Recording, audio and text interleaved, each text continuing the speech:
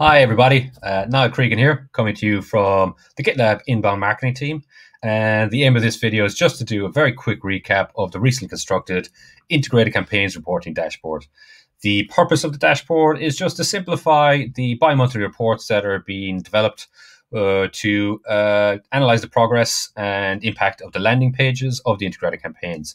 So for a very quick run through, we just choose the page we want to analyze, remove the filter, input the page, remove the HTTPS, and then we can see filter down to that specific page group.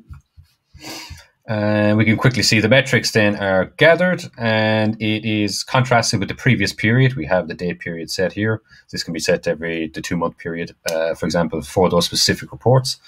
And then we can see the page view trends, the traffic trends, and the bounce rate trend for that time period. Down here on the bottom of the page within the table categories here, we can see the event category and then a second one for the default channel grouping. The aim for this is to identify both the action taken on page within the event category and also what channels are driving those events. So we're looking at primarily at the forms. Obviously, that is the main aim of these pages. But we've also included other elements such as navigations and CTA, etc., because it is very useful to identify if there is other on-page elements on a form fill page that is diluting actions, such as is there CTAs in the headers or the footers that are attracting people to click, whereas we really want to focus them on the form fill pages. And this is the kind of information we can use for developing further optimization requirements.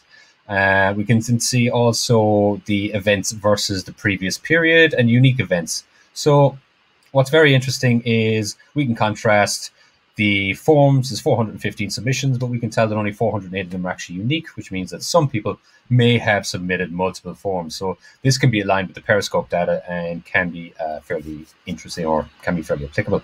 So another element we want to do is this is reporting on all channels currently, but we have included a filter system. So we can analyze these tables in the database just on specific channels. So for example, if we want to see just what the information is based for the organic, we can just quickly click the organic filter and hit presto. We can see the form fills within the time period, as well as the other data is filtered specific to that default channel. So this report can then be used to either report or analyze the data based on all traffic from all channels, or we can filter it down, which makes it more actionable and can be applicable to more teams than just a specific grouping. So that is just a quick overview of the dashboard. So if there's any queries, any questions, or any optimization ideas for next iterations or data points, please feel free to reach out.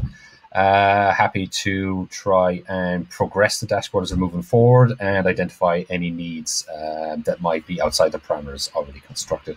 So until then, thank you very much for your time, and we shall see you all again soon.